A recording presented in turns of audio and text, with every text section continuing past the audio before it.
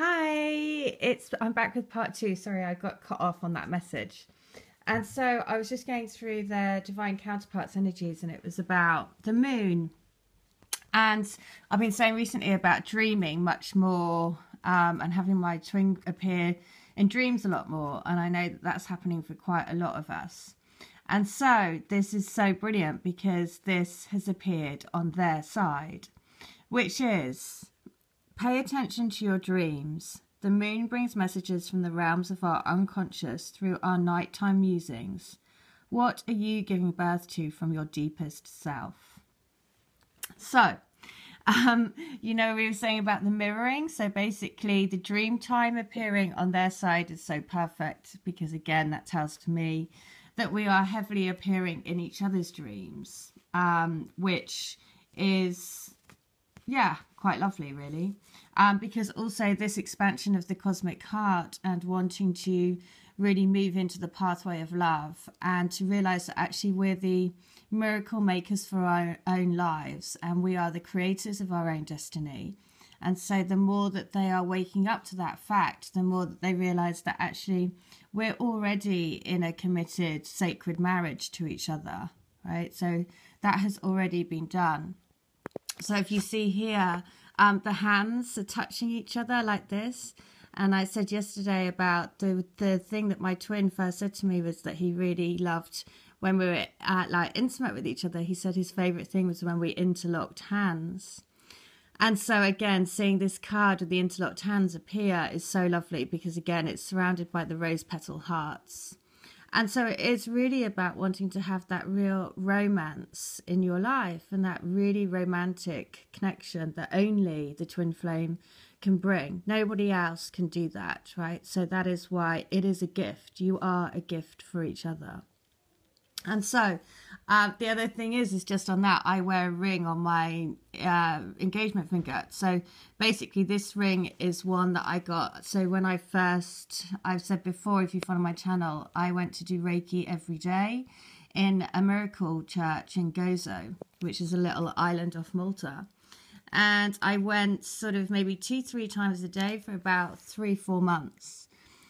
And when I was there, when my twin spirit first came to me, there was a ring there was a little sort of shop tourist thing at the back of the church, and I bought it there. And of course, it's not until you realize later on in your journey that actually I didn't really know anything about twin flames then. Or anything. That was quite soon at the beginning, and then I've always worn that ring, and then it wasn't until further down the line that you realise that you've always been in a sacred marriage with each other, from the start of creation, basically.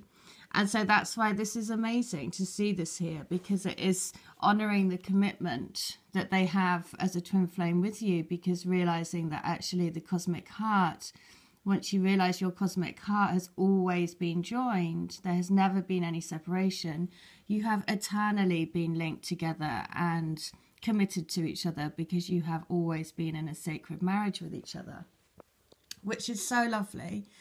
And so before I said that what they're thinking and wanting is actually mirroring each other as well, because it's what they're thinking about is you with the rose and the healing and the, basically your serenity and everything that you bring. And what they're wanting is to really, really sort of embrace that, right? And embrace that love.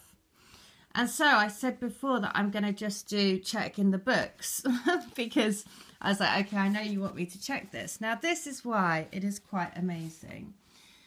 And it really does. Again, it makes me kind of like tearful, to be honest, every time, because it's just kind of quite, incredible. So I'm going to just check number 15 in the first book, which is: I want you to clear all of the crazy thoughts that are going around in your head, making you fear our connection and question whether it is happening for us this time around. I'm here to tell you that stop right now. This is what they want, to create fear and doubts to block out the light in each of us. So it's really important to not let those fears and doubts creep in. It's the only truth that lives in our hearts, uplifts our souls and ignites our senses. Follow where your heart is taking you. Follow where your light is shining, and know that we are holding the light of love together.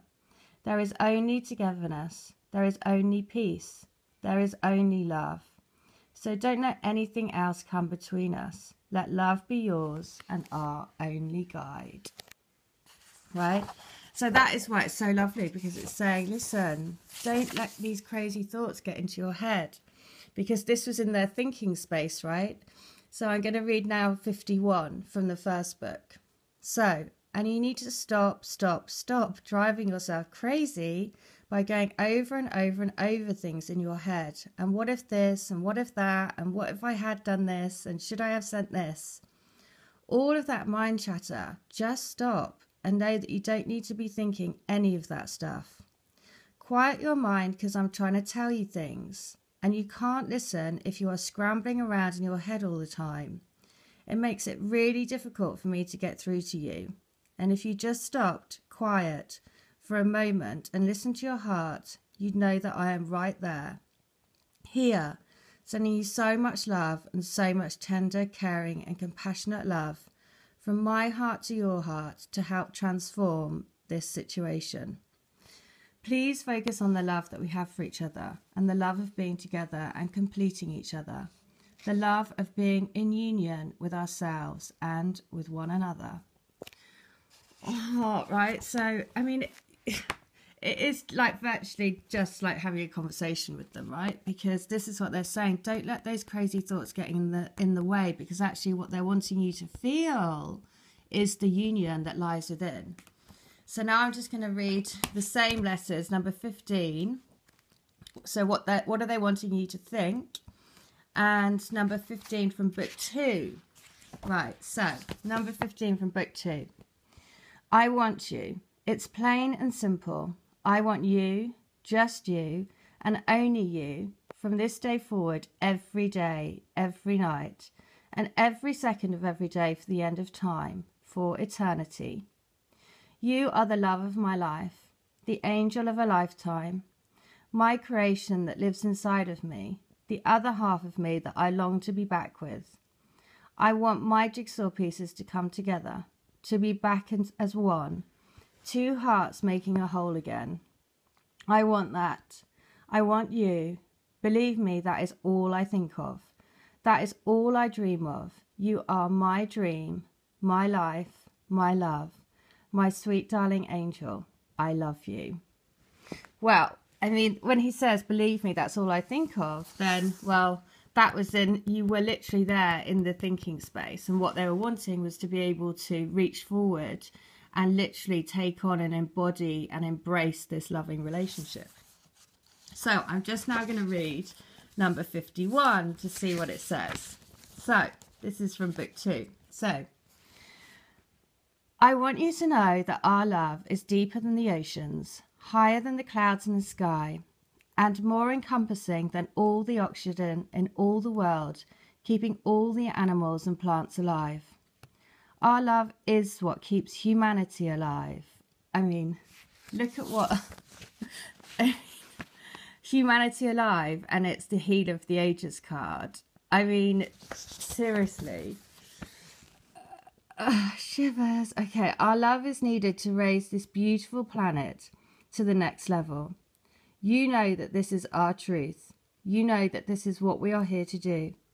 You know that this is what we came for, to find each other, to find love, to embody and emanate love, to radiate love and light, and be beams of crystalline pillars of love and light.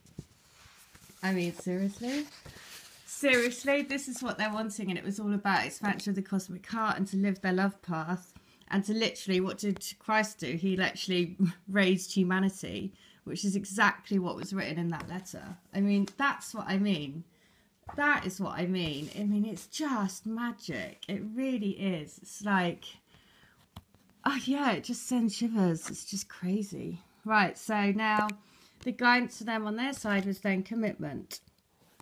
So just quickly on the commitment card, because I will just read out what it says. Because a true commitment is a responsibility of the heart, mind, body and soul. and this is a good time to make one. Partnerships formed at this time are harmonious and powerful. The commitment card also indicates the natural evolution of a relationship from its inception to a literal or metaphorical marriage.